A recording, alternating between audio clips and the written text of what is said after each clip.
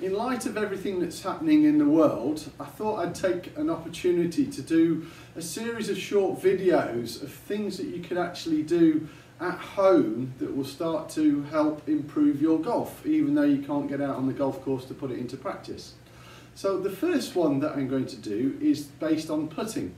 It's a massive percentage of the golf game, and it's a part of the game that I feel is overlooked by many golfers. A lot of people are so obsessed with distance, but the real crux of it comes is, can we actually get that golf ball in the hole? So I'm going to do a few different things that you should be practicing at home that will definitely help improve your putting. But before we start, I want to think about the speed that we hit putts at. Is it important, or is there something that we can do about it? Well, it's incredibly important. Now I've just cut out a hole size here, and we're thinking now about the speed of our putts. So does it matter whether the ball goes 3 foot past the hole and we try and get the return, or is dead weight more important? Well, if you could only choose one of these two, the line that you hit the putt on or the speed that you hit it at, which would you say is most important to you?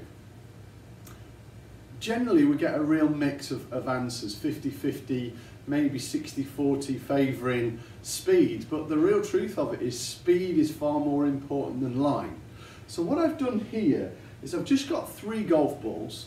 Now if I bend down and if I roll these towards the piece of paper, which is the size of the cup, if I rolled these at the perfect speed, how many do you think would go in the hole?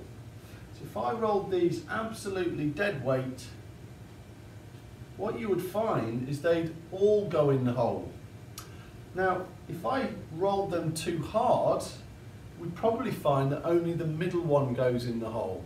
So if we've got perfect weight, gravity can grab the ball and drop it into the hole. But if the speed's off and you hit that putt way too hard, it'll hit the edge of the hole and it probably won't go in. So you're probably shrinking the hole by up to 50% if your speed is off. So what we're going to concentrate on these few exercises is concentrating more on the speed of the putts, and also what we should be doing a little bit with a putting stroke. So this little practice drill is about putting to the, let's say the skirting board, and I'm going to put to the door frame here. And what we're trying to do is get this to just touch the door frame. We don't want to hit in and rebounding miles backwards, and ideally we don't want to drop it too far short. So just get 2 or 3 golf balls, have a go, see if you can just literally drop it right at either the skirting board, or in this case the door frame. So let's have 3 goes at that one.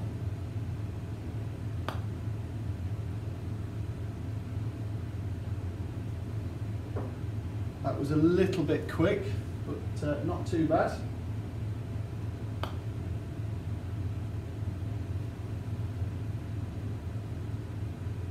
Oh, just fractionally short. Never up, never in, as they say. A little bit short also. So definitely worth practicing this one until you get really, really good at judging how hard you need to be hitting the putt. Okay, so the next challenge that I want you to have a go at, get 2 tee pegs. If I said put them slightly narrower than the width of a hole, just to make this challenge a little bit more difficult. Now we know that putts are 6 to 8 feet. We might get them, we might not get them, but generally for amateurs from 6 feet, we're probably going to miss 1 in 2. Now imagine if we could get that to 2 in 3 that we start to hole. That's going to make a big difference when you're on the putting green. So my challenge is, I've got 3 golf balls here. Can we actually get 2 or 3 of these to go through the tee pegs without knocking them over? I'll do this in real time, so I'm not going to cheat. I'm not going to suddenly put a tee back up.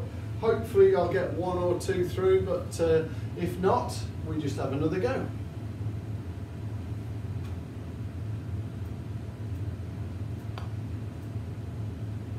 So that missed on the right hand side.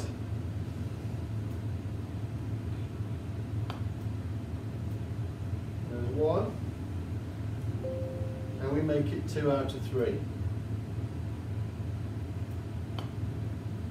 Oh, nearly. So there you are, there's the stats there.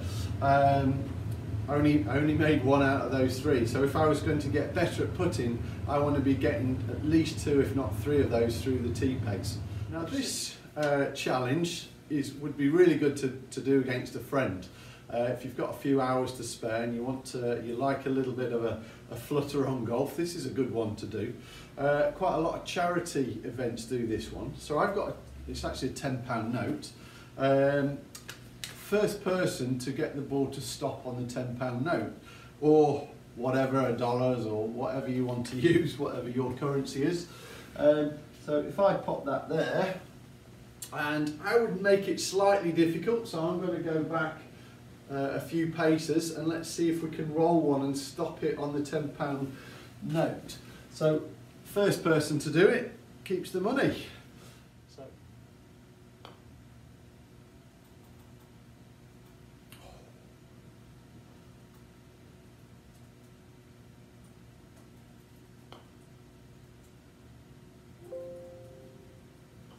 looks like I don't want this £10.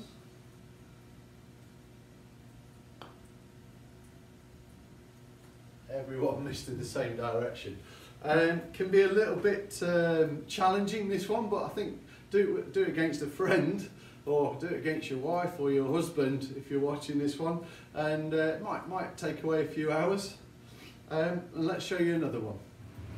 So here's your next challenge. Should practice be more difficult than actually playing? Quite a lot of people, a lot of pros tend to make their practice much harder than it is in real time when they're on the golf course, because if they can do it and the challenge is more difficult, when they get on the golf course it really boosts their confidence. So this challenge is, again, you can get 3 balls, 1 tee peg, and let's see if we can knock the tee peg over. I'm about 6 foot away from here, but you know, go as far back as you want to, or as close as you want to. So if you can start to knock the tee peg over without bashing it, we don't want that ball going miles past. This is definitely going to be more difficult than holding a ball on the green. So let's have a go at this one.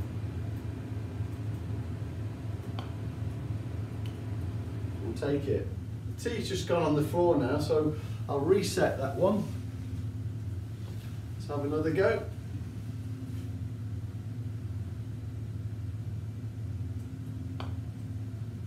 Oh, just missed. But that would have still gone in the hole. Let's go to this side.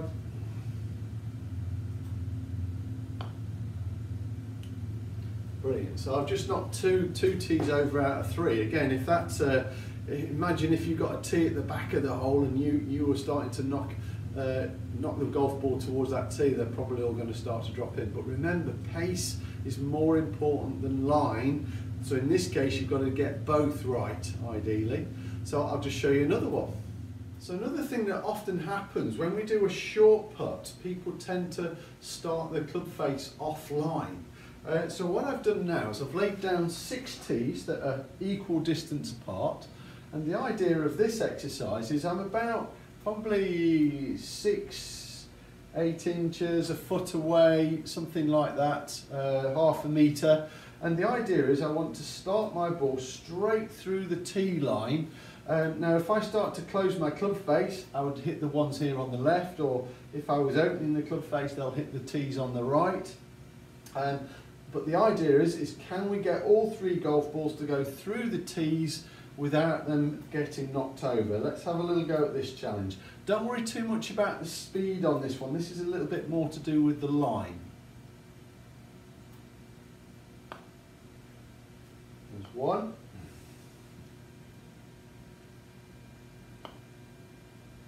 2.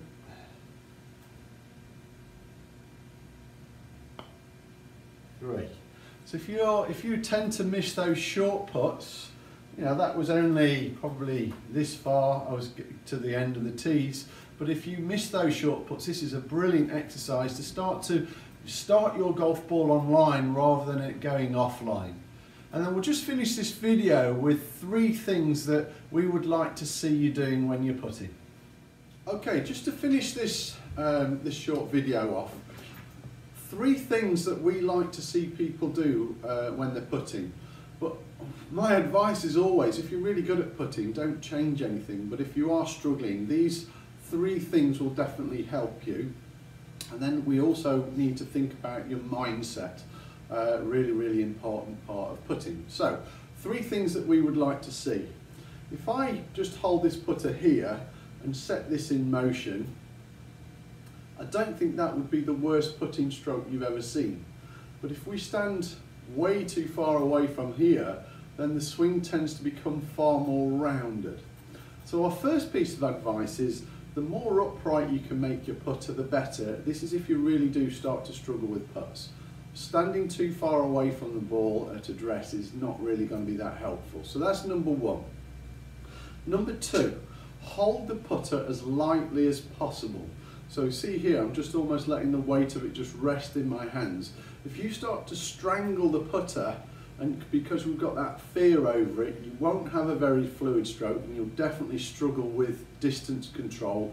Quite often you'll leave the putt short, and on those really long putts you wouldn't be able to get the ball to the hole because there's no flow to the putting stroke. So hold this as lightly as you possibly can. I'm probably at about 1 or a 2 out of 10. 10, we don't want to go there. And number 3 that we're looking for is to make the smoothest putting stroke that you can. So quite often when we see people putting, they have maybe a long backswing and a short follow through, or a short backswing and a long follow through. It all looks a little bit jerky. So if this was a pendulum, I think you'd agree that this is swinging relatively even. So what I don't really like is long, short, or short and long, or really jabby putting strokes. So the smoother you can make the putting stroke, the better. Just start practicing that at home. Even worth looking in a mirror and practicing looking in a mirror so that you can actually watch your putting stroke. Just back and through, nice and smooth. That gentle acceleration rather than forcing it too much. If you're struggling with that bit, another great piece of advice is to practice putting with your eyes closed. It'll stop you overthinking, but it also gives you, it heightens awareness, so it gives you an opportunity to feel the putting stroke a little bit more. So some things that you should definitely be working on there throughout this video. But another good piece of advice would be, if you do struggle with putting, it might be a bit more mental than actually physical. So maybe get a book. This one's Putting Out of Your Mind by Dr. Bob Rotella. Another incredible book that is worth reading is The Extraordinary Putting by Fred Shoemaker. Absolute wonderful book that will give you an insight into the mindset and what you should or shouldn't be doing, getting rid of that interference, that negative thought that creeps in over those short putts that stops us putting really well. So some just books that you should read. There's probably a load of stuff on YouTube about the mindset of putting. Dr. Carl Morris is doing some wonderful stuff with putting, so worth having a look at some of his podcasts, or having a listen to some of his podcasts, and some nice video footage out there. So anything that you can do at home I think is not wasted time. It's well worth doing all these little activities. I know it can get a little bit boring sometimes, but I love this quote that I read the other day. Is don't practice until you've got it, practice until it can't go wrong. A nice piece of advice that if you can ingrain a really smooth grooved putting stroke that works for you, I think that's going to change your scoring when we all get back onto that golf course. As always, if I can be of any help, just send me a message, Julian at Julian Mellor Golf School, or you can have a look at my website, julianmellorgolfschool.com. Always happy to offer any help and advice. After this video, I'm going to do a couple of other videos that will give you things that you can practice at home that will help your golf swing and also help your chipping and mindset, and some other activities that we'll go through. Hope this has helped, and thanks for watching. Bye.